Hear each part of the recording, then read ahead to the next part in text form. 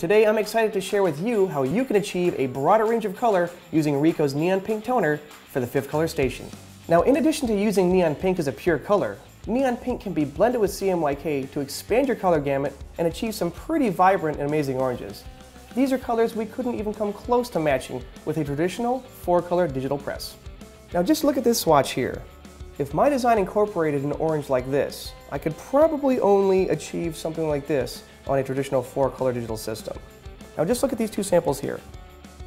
You can see that with the addition of neon pink, this is much more vibrant and much closer to what we were intending. Now that you're sold on neon pink, I'm going to show you how easy it is to incorporate it into your designs. It's going to help you and your customers understand the process. Here we go. Alright, with our document open, you can see we already have a layout prepared. Now we're going to blend the neon pink with the yellow base layer to create a much brighter and more vibrant orange. We'll need to create a neon pink color swatch first, so locate your swatch palette, top right corner, select New Color Swatch. The color type will be set to Spot, so the Fiery Command workstation will recognize the 5th color. We're going to name the swatch Neon P, capital N, capital P. The color mode will be CMYK, and we're going to use 80% magenta to represent the neon pink. Okay, so we have our neon pink color swatch in our file. Now we can layer the artwork and apply the neon pink to the topmost layer. We're going to start by copying the burst graphic using Command-C or Edit Copy. And now we're left with a base layer that we'll have to remove the magenta from, leaving 100% yellow. Alright, now we can paste the duplicate artwork in place directly on top of the yellow base layer using Command-Shift-Option-V or Edit Paste in Place. That'll put it right on top. We'll make that top layer neon pink. Now at the moment, neon pink over yellow, if printed as is, would just be neon pink. We need to blend the pink into the yellow.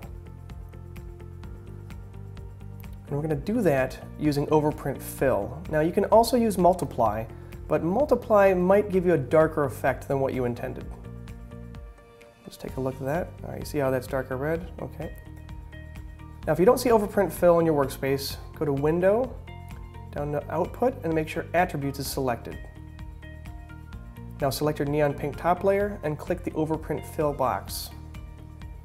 Now Overprint Fill is an output effect, so you won't see the blend right away. Now to confirm it's set up properly, go to View and Overprint Preview. Now you'll see that red-orange result similar to Multiply, which means the neon pink is blending to the yellow base layer.